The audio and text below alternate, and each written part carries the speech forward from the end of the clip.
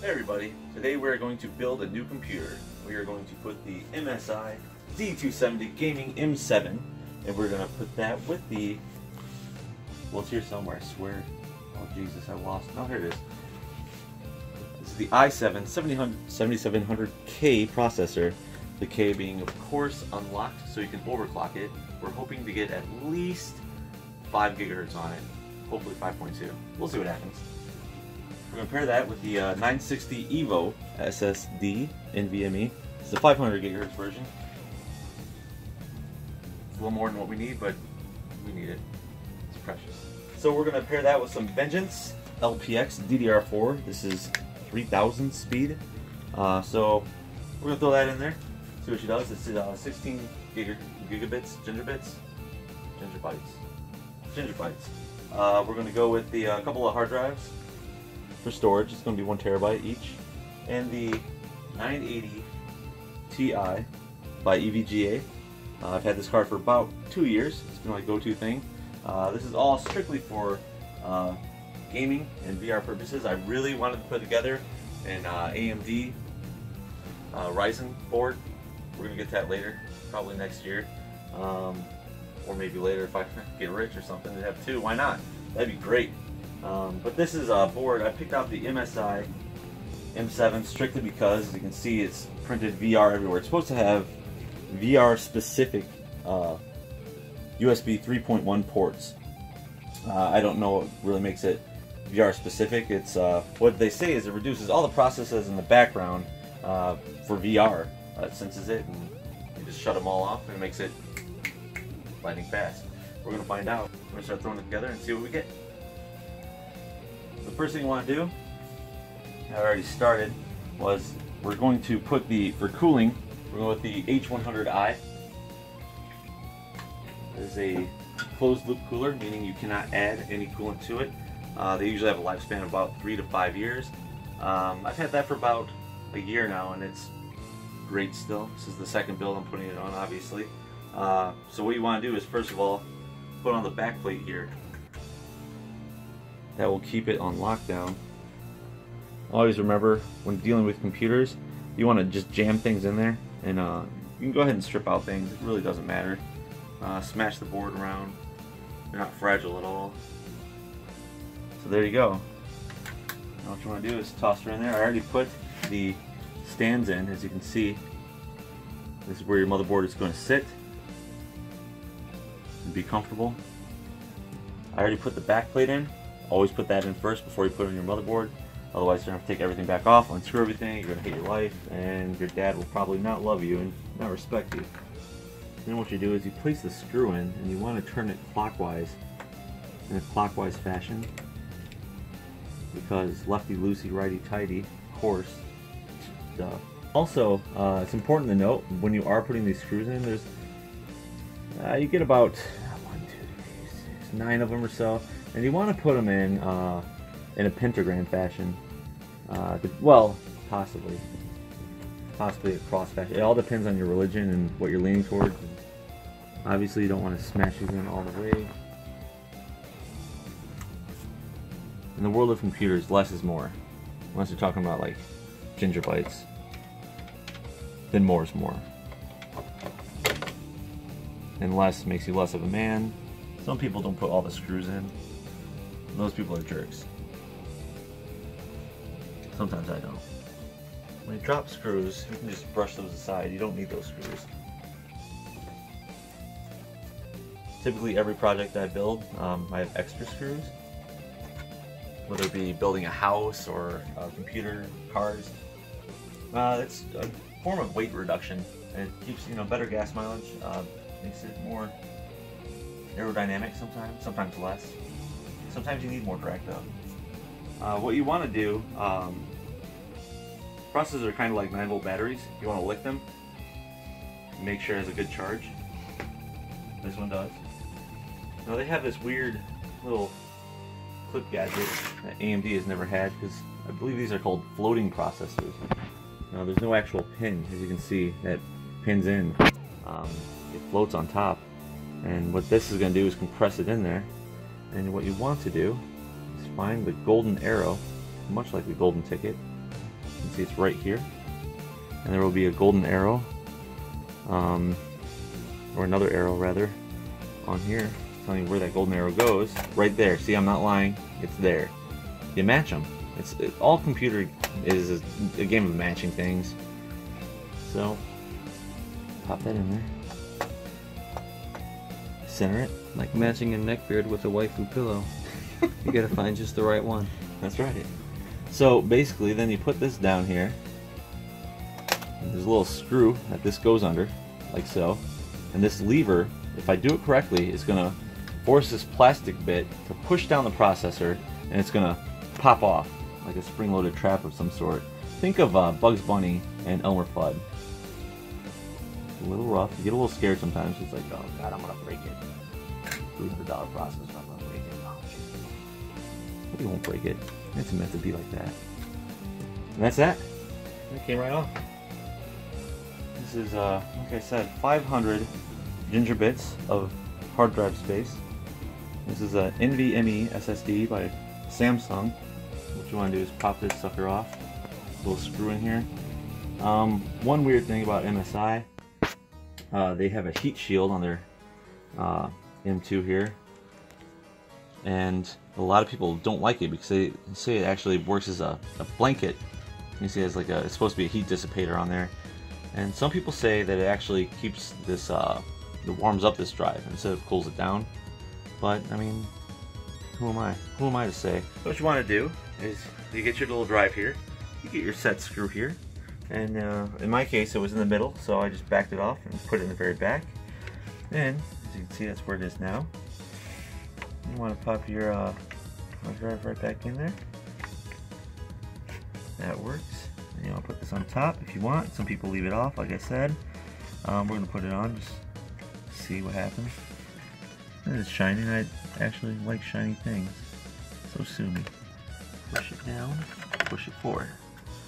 Dunzo. Then you get your little screw that came out of the top. Place that there on top.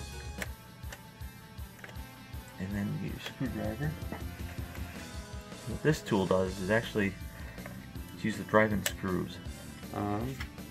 Let's move on to the RAM.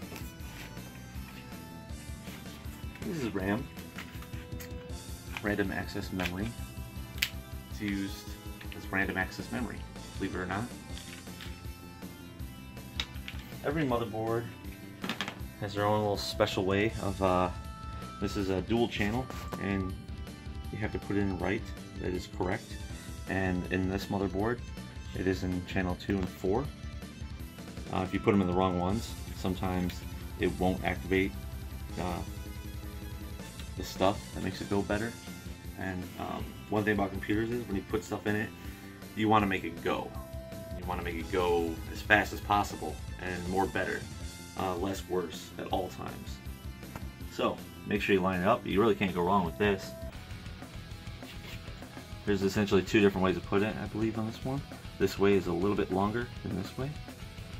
And you just want to jam it in there. If you have it in backwards, just continue jamming until you hear a snap.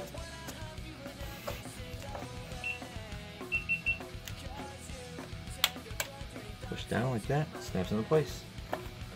Same thing, just push firmly on both sides. Snap, snap, done. This is the EVGA 850G. They were nice enough to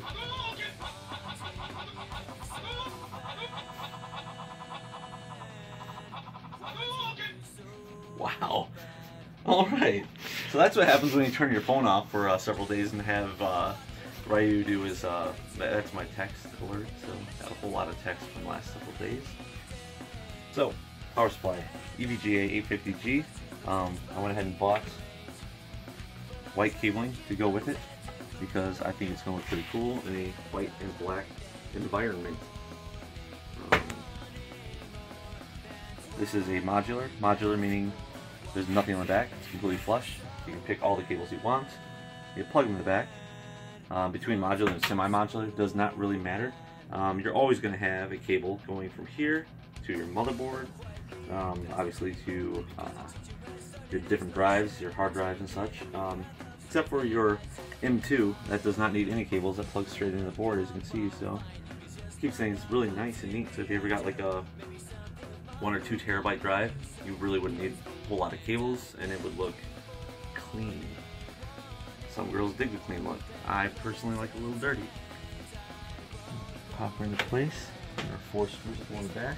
These are actually a lot bigger than the old ones I had. I used to have little tiny ones, but these are bulky and nice. You gotta do it like lug nuts on a car? Yep. Just like you want to go cross pattern. Otherwise, when you're driving your computer around 50 miles per hour, the power supply could go flying off. You don't want that. Safety first, kids.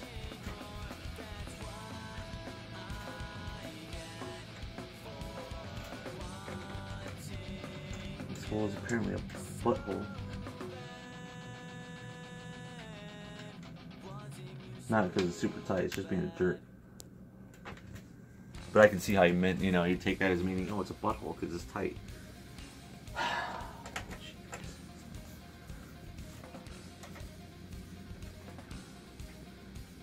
There we go. She's snug. Snug as all Hades. All right. Where do we go from here, kids? Let's throw the cooler on. Now for the cooler, I already put the this right here.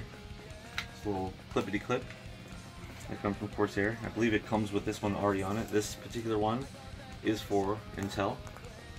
There's another one that looks just like this. It actually looks a lot like this. This is for AMD. I'm not sure. I think Ryzen might have a different pattern, maybe slightly different. Not even sure. We'll have to get back to you on that.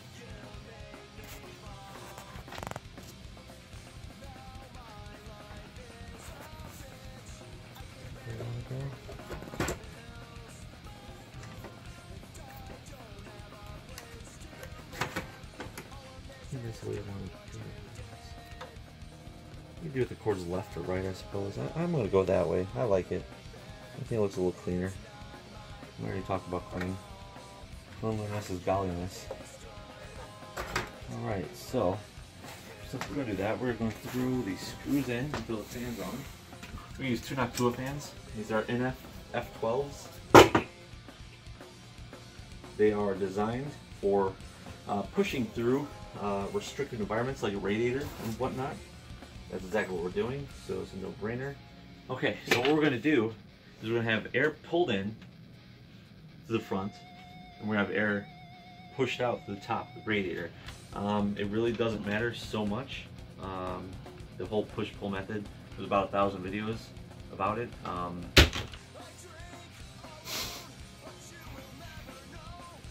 That's a GoPro.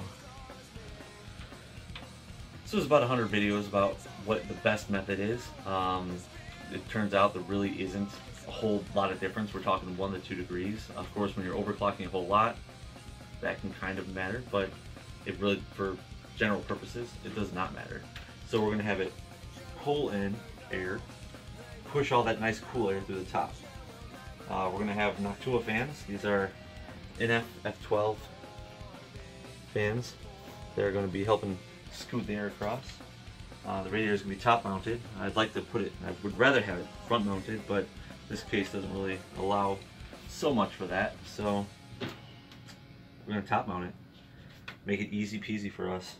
Well, I always recommend just kind of getting them hand tight. That way you got a little wiggle room because they get tight when you throw the other fans on.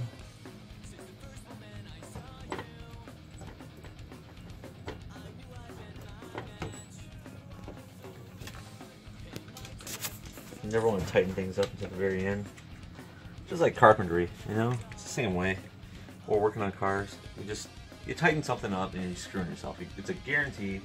As soon as you tighten up, you forgot something else. It's bad luck. At least in my experience. What about your experience? Yeah, except then you forget to tighten it up, and then you're driving, and you're like, shit, did I tighten that? And you gotta like pull over and check it. And then your wheel flies off. Yeah. Again. You hear a strange knocking while you're going down. Like, what is that strange knocking sound? Seems like it's coming from my wheel. Right. Is it that lug nut I forgot to tighten? And then it's not. It's a hook from the guy from the scary story about the hook with the guy in the car. Remember? The screeching. Yeah. That's a story. The nice thing about Noctua Fans, as you can see, besides the ugly color, which is awesome, they have little rubber guys on them. I believe they're called rubber feetsies. And they're anti-vibration pads. Being that they're rubber, so if anything vibrates on it, the rubber will dull it down. And so we get nice no sound. No sound's good sound sometimes.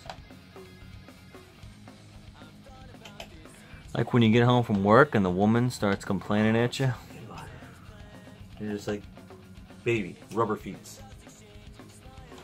Bay, bay, bay. I bet if I did that loud enough, she'd respond. Bay, bay. No. I tried to act like I had a real life girlfriend. It's all white blues for me. They'll probably fall for it. You don't know. Alright.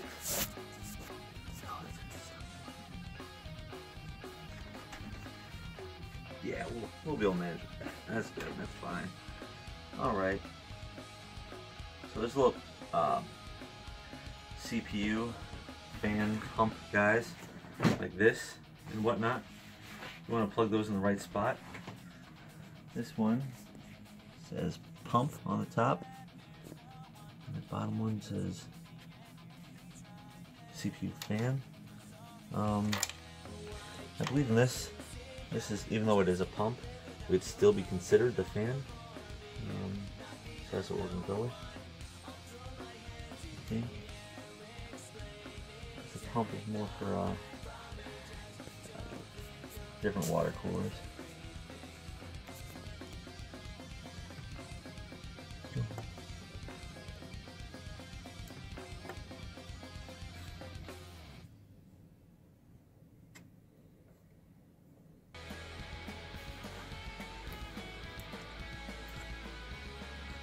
There's that.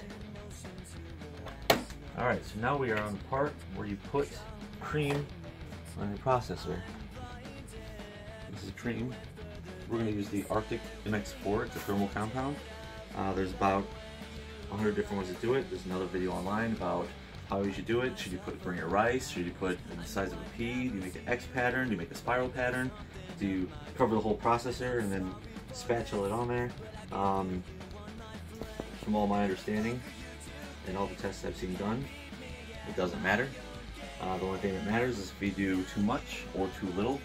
Too much, especially if it's conductive, you can squeeze it too much and it'll leak onto your board, cause a short. You don't want that because that sucks. And you could also use a little too little, in which case it won't cover the full processor and it would not have good contact. This is essentially how this works. Is this big piece of copper here has water running through it on both sides. It goes in and then out after this gets cooled off, and that's what dissipates the heat that your processor gets from working real hard playing video games and streaming porn and you know whatever you're into. And so all the thermal compound does is match this to that, and you don't want to use too much. They say basically you want to aim for the size of the capacitor there. So you want about that size right in the center, and then you squeeze this on top of it, as you'll see, and that's all you have to do. So, right there, squeeze some out about the size of that capacitor, which I'd say that's about it.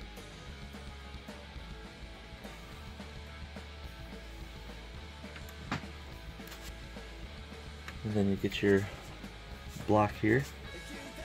Rotate it the way you'd like. I just want to snug them up. No need to crush it and strip screws. Unless it said something bad to your mama. You can squeeze the shit out of it. It's a mama board. It's true. Yeah, if it said something bad to your mama board, then by all means beat the shit out of it. You son of a bitch. Fan cords go in fan cord spots. That's actually true. Put a G-card in. What do you got there?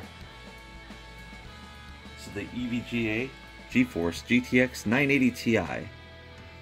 The ACX 2.0. Super clocked. That just means it's got a little more horsepower under the engine.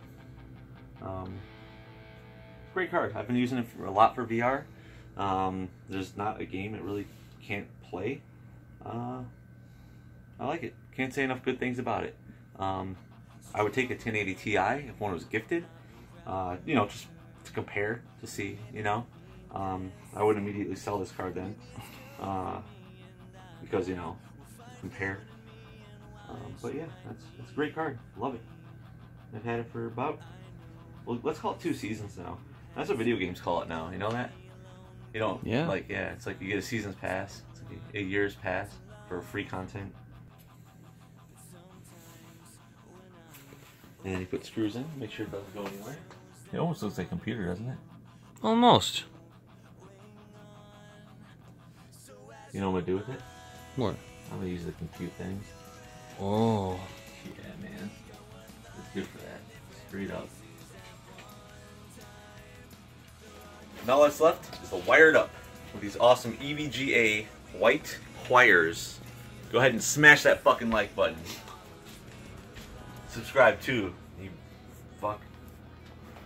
Alright, it's wired. Why not? Just fucking wire this shit.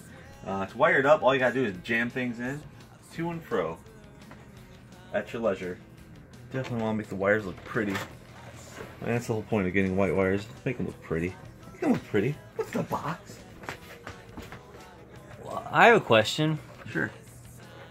Why does every motherboard have a panic button on it? I mean, in an emergency, it looks like that would be pretty hard to access. You got to open your computer. Someone breaks in the house, you got to open the computer box and hit this red button in there. That deletes all the dick pics stored on your file. Oh, I see. It's actually pretty intuitive. These are for hard drives, or different thingy things like hard drives or CD ROMs, I believe they call them, or DVD ROMs. David ROMs, like to call them.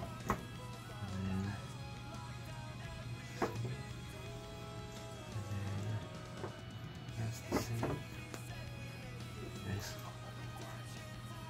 Yes, this is what we're looking for indeed. This is for the CPU. The CPU and the PSU.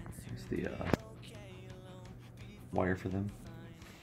Now the correct way to route wires is to basically jam it through the computer box holes and just kind of finagle it. Hopefully you get somewhere. If you don't, just start over, do it again. I think by the time I'm finished editing all this, the new processor will come out. I'll just have to do it all over again. Yeah. You gotta edit in all the references people don't understand. When you say that's the idea, you gotta splice in a clip of from the movie. Oh, you want to be alone, don't you? That's the idea. I did not hit her. I did not hit her. I did not. We should have just had that playing in the background the whole time. Yeah. The wires are important because that has all the electricity going from the box to the board. Inside the wires is like copper or various other metals, and they conduct electricity. And that goes to the computer box all over the place. And if you think about it in terms of feng shui, it's positive energy flowing through the box of the computer. And then what it brings out is pornography and video games. And sometimes music, depending. Or floats your boat. Okay, so now we're putting the SATA cables in here. They just plug straight into the board, fish them out through the back. I have 3 hard drives, so you'd need 3 cables. Easy peasy. You know you're getting close when you get to this point. We're not even going to plug these in yet. We're going to just kind of route them, get them back, get them ready. And then I like to boot up with just the main hard drive first. I think everything's good. scary. This is always the scariest part, because when it doesn't turn on, you guys start thinking about all things that could possibly have gone wrong, and I don't want to think about that at all. I just want things to work. We're finished. Here we go with the first boot. I press the power button. Theoretically, it should light up, turn on. No pop sounds, no smoking, just whirling and goodness. And that screen should light up and say a bunch of numbers and letters. And I'm kind of nervous, but hey, let's do it, you know? Let's just do it.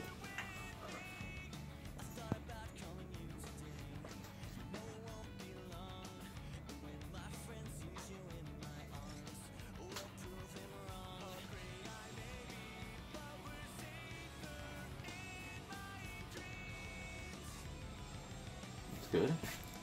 That's good. We do want to do that.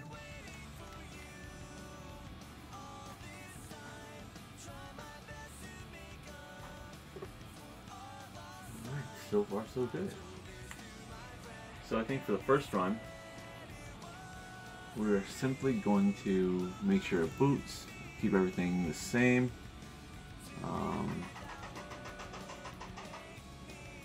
And then, well, actually it won't boot because it doesn't have Windows, which is why we put the disk in right now. Let's go to save and exit, save changes and reboot. Yes.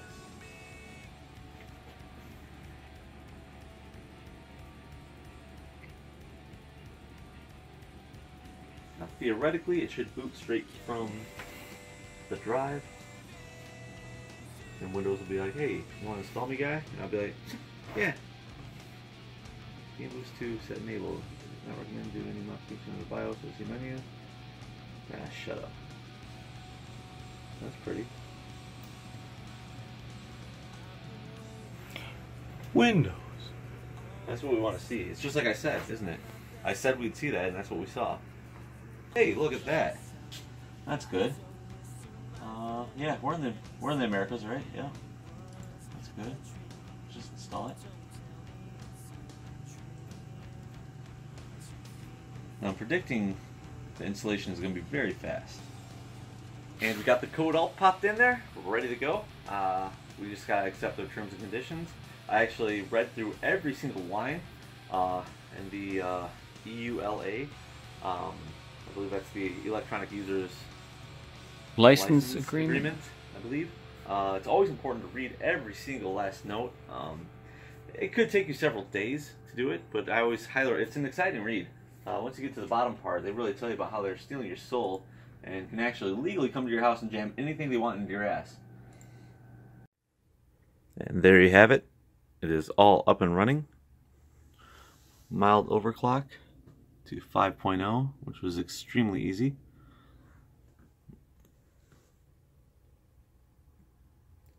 Ain't that a beat?